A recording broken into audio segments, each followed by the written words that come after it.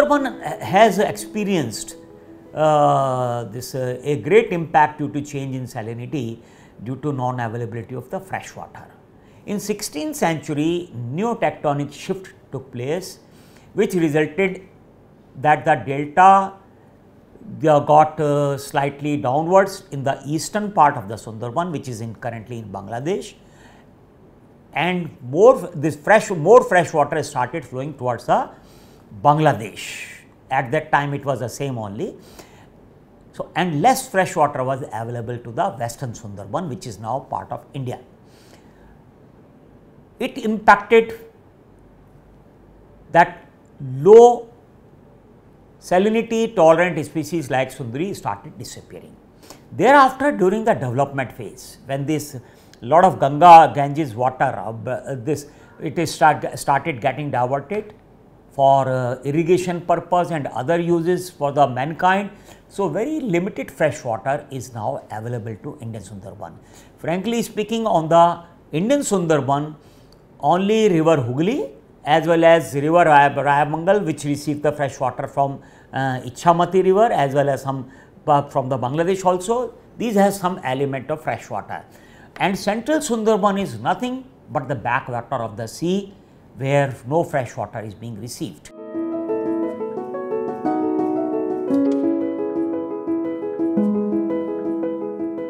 Number one, frequent cyclones they are coming.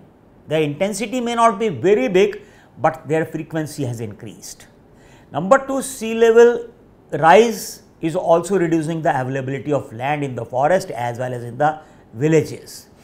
And number three, due to climate change, sea surface temperature is also increasing.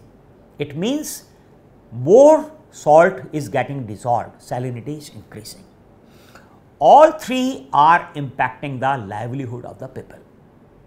Because the cyclones, people lose their standing crops, they lose their property, they all of a sudden for some time, for few months, they become almost a climate refugee. When cyclone comes, sea water inundates the villages. It is a saline water. It means that thereafter crops cannot be raised. In the year 2009, when the Ayla came, we did a study and we found that even after 1 year of the cyclone, 23% of the agricultural land could not be cultivated, and we found out that a big percentage of that was going to forest areas for livelihood, means they were going for fishing mainly. So, it means more biotic pressure was on Indian Sundarban, which is not a good thing.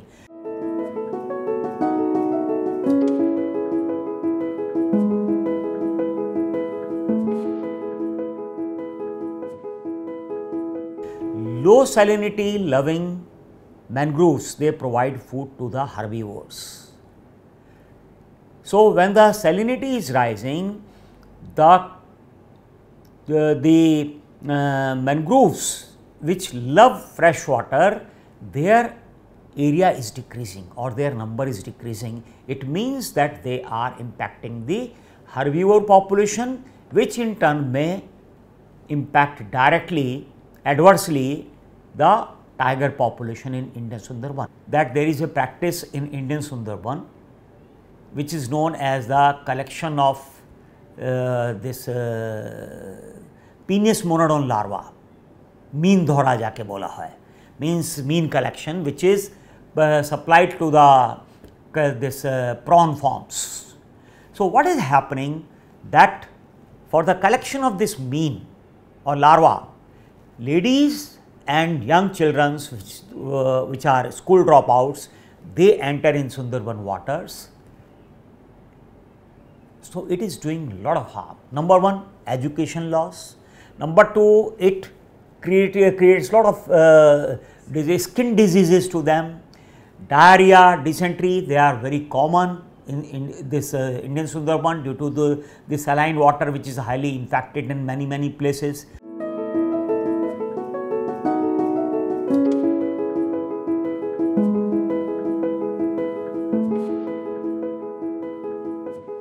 if mangrove shields are not there in the Sundarban coastal areas, in that case the Bay of Bengal gales or cyclones which has become frequent due to climate change, they may do far more damage to the mankind or the humans living in these areas.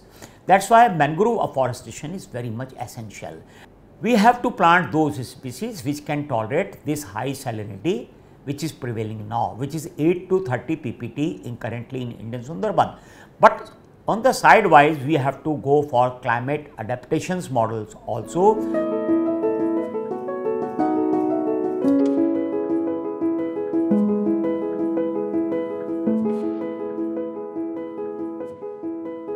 The factors which are responsible for human wildlife conflict, they also include that this is a very difficult terrain, that for a predator like tiger it is not easy to hunt. Tiger is this hunter which go for ambush. It needs element of surprise, which is very difficult, because the moment tiger puts its paw, this front paw in mud slush, it makes sounds. Then it cannot rush to run to catch the prey, because pneumatophores may injure its paw. So it means that catching a prey base in Indian Sundarban is difficult. If the population declines, availability of prey will become more difficult. So tigers, they will not have any choice but to try to go to the village after crossing the river to get easy prey in the villages. You have to remember, Sundarban is the only area in India or maybe in far more South Asian countries where cattle are not entering in the forest. So easy prey which is available in other parts of the other forest of India is not available here.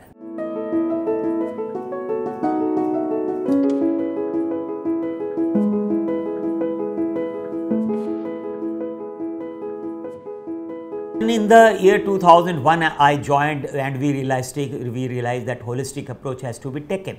One of the element was that we should take measures so that tiger do not come out. Number one, how to improve the prey base. So how to reduce the poaching of the animal so that more prey is available. But even if some tigers they are trying to come out, how to stop it? So then this idea came to our mind that if we use it, then it may help for two reasons. Number one, that tiger cannot jump in marshy areas very high. Number two, that all tigers are not determined to go to village area. Some of them go out inadvertently. So we started it. Initially there was resistance from our people. Even villagers, they were reluctant to accept it because it was hindering their entry in the forest also. So it means on one side it was trying to protect, to prevent tiger going to village, and on the other side it was preventing people from going inside the forest. So it was equally helpful. It was very good for tiger reserve. But we convinced the people, we involved them in the management, and now after 20 years we see that it is one of the most important tool to prevent tiger straying.